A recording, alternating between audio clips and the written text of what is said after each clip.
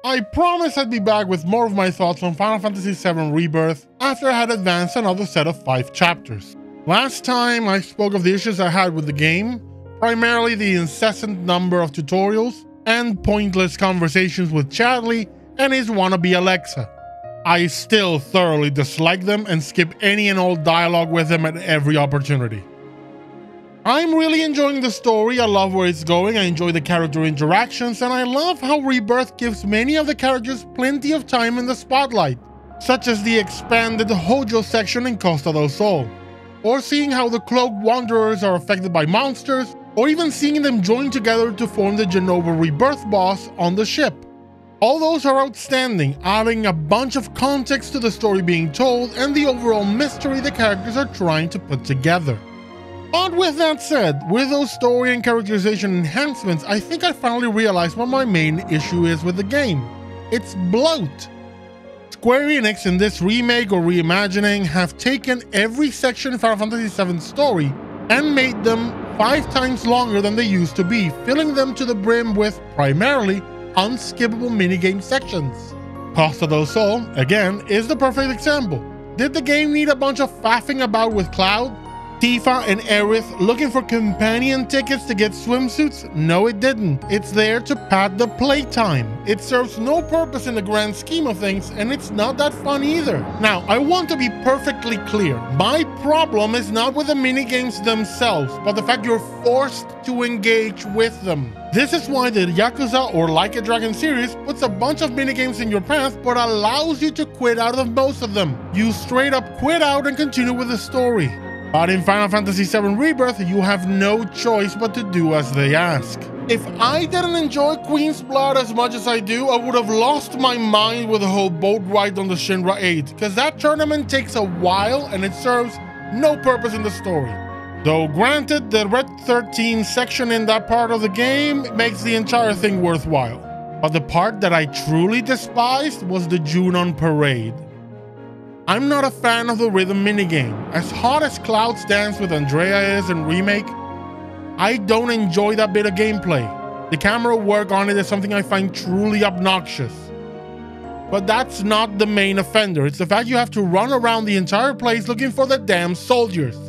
And at first, I saw the quest say, look for 10 of them, and I noticed there were about 5 of them grouped up, so I thought, cool, that's halfway done. Oh, what an optimistic fool I was.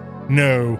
Each group counts as 1. This bit is the definite proof that Square Enix is merely padding out the game with pointless nonsense. Given that if you remove all of it and just leave the core gameplay sections, meaning story and fights, this game will be about 1/6 of its length. There is truly nothing redeemable about that bit in Final Fantasy VII Rebirth. And then to top it all, the Yuffie introduction is another minigame. It couldn't just be push a button for a cutscene, after having spent a chunk of time on another big minigame. And again, I have no issues with the minigames themselves, but please space them out a bit. Not everything needs its own mechanics. Some things should just be push a button to continue the story. This is an RPG after all, we're here for the story. And if that isn't enough evidence for you, then the Coral Mines are the best true example of pointless content bloat. It's so unnecessarily long, and it's not even compelling.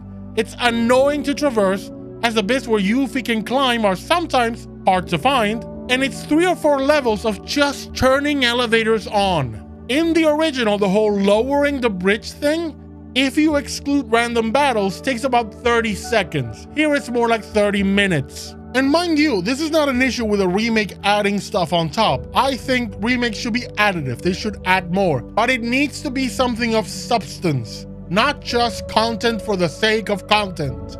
Both the Resident Evil remake on the GameCube and MPC and the Dead Space remake add stuff, they add content, but it's meaningful. It has substance. It adds to the story. I hated that mine so much that when it came to the next minigame, the minecart, I had completely checked out. Didn't really interact with it at all.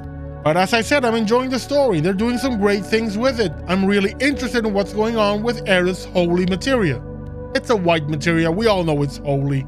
But in a cutscene, it's showing as a crystal clear materia for Aerith, and its content has been removed. And she comments how the Whispers, which I think is the name for the weird specters that kept showing up in the remake, stole something from her. And I think it ties to how we're seeing an alternate view of events with Zack. Speaking of Zack, I really want his sections to be a bit longer. It's a bit too breadcrumby, a bit too piecemeal for my taste. I want some more. Give me more. Basically, again, give me something of substance. But if there's one thing they kept identical to Final Fantasy VII in Rebirth that I would have loved for them to change, it's the whole thing of Barrett's guilt about Coral and how everybody there treats him like crap. It didn't make sense in the original, it doesn't make sense here. Sure, he pushed for the Mako reactor, he was all for it, but they were all adults and they voted, so the whole thing doesn't make any sense. Not to mention he saved a little kid from a burning building. I was disappointed that when Barrett tells the story to everybody in the group, they don't call him out and say, hey, this is not your fault. Everybody voted, they all share the responsibility. Though I love the degree of insanity they show for dying, like he's just fully gone. I mean, he was already gone in Final Fantasy VII in the original, but here, I don't know, he just feels like he's way past the moral event horizon. It could be the voice acting, it could be the voice acting. Then there's the gold saucer. And I know what you're thinking. You're thinking I'm gonna complain about the gold saucer, and I am, but not for what you think.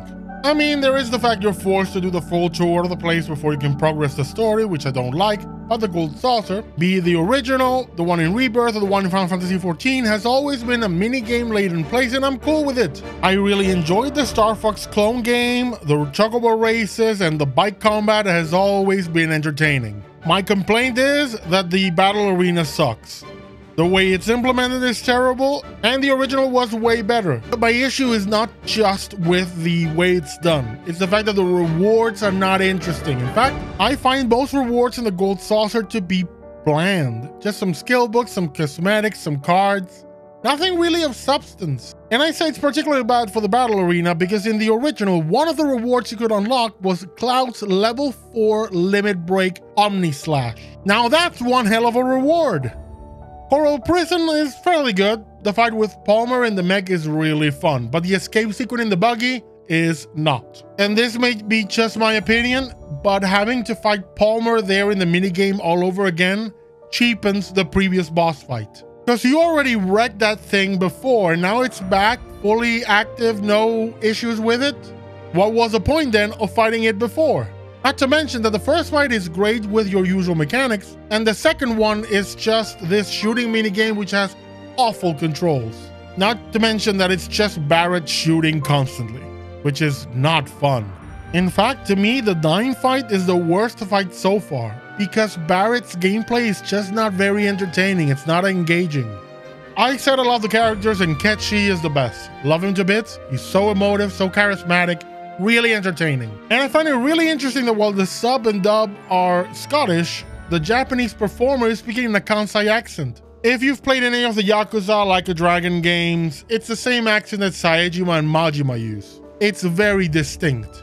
And yes, I said Ketchi, not Kate Sith. That's not how it's pronounced, it's a Gaelic name. In fact, in Japanese, it's pronounced correctly, and it's only mispronounced in the English. And yes, I play the game with the Japanese voices. I much prefer those performances. The other absolute joy is Yuffie, of course. Every scene is made instantly better if Yuffie is around. From the Naruto running to her reactions to vehicles to the boundless energy, she's great for comic relief after some of the more intense moments. She is just a delight. For this video, I played up to chapter 9, meaning I got to the Cosmo Canyon region but haven't begun exploring it yet. In fact, I have a lot of side content to get to. After the few mandatory minigame section I kinda mentioned, I just wanted to focus on the main story for a bit and just left everything for later. Don't know how I feel about the new weapons, and by that I mean the planet weapons. I don't know if they're all meant to replace Diamond, Ultimo, Emerald, and Ruby. I really hope not, because the whale design is not something I really like. Overall, I'm enjoying the bosses, but the Scarlet mecha fight where she's flying around for 3/4 of the fight was a bit annoying.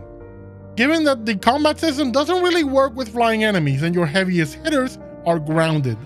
Having said so, the Radiant Ward on the weapon I had just gotten for Aerith, which blocks range attacks, was a lifesaver in that battle.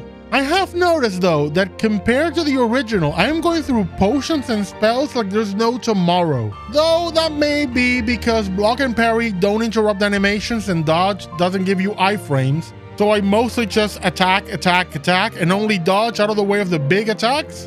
You know, the ones with big windups or that will blow me to pieces. Speaking of spells, there was something bugging me about the combat system for a while, and I finally realized it's the summons. I really don't like how they're implemented, sticking around and needing to use your valuable active time bars to make them do things. I would have preferred for them to just pop out, do their special attack and go away, which is more or less how I use them anyway. My party's ATBs are far too valuable to waste them on Ifrit or Shiva. I have cures to cast. Before I end the video, I have to say one last thing, and it's that though I'm enjoying the story and the characters and all that, it is starting to feel a bit too Kingdom Heartsy, to the point where the mysteries are getting a bit too obtuse and metaphysical. Now there are different kinds of whispers, some with the weapons and they're white and good, and some dark and evil with Sephiroth. Not to mention that Sephiroth pops up every 5 minutes to drop some kind of one-liner and leaving. It's getting a bit annoying, and it's getting real Kingdom Heartsy. I mean, there's a bunch of hooded people already. That already is a red flag. That's a Kingdom Hearts red flag. I know, granted, a lot of them are just Sephiroth clones walking around aimlessly, but if at any point there's an organization made of 13 whispers, I'm calling shenanigans. But that's the road so far with Final Fantasy VII Rebirth. Next time, it'll be the last one. I'll give you my pointed comments and also my overall feel on the game itself. So see you next time.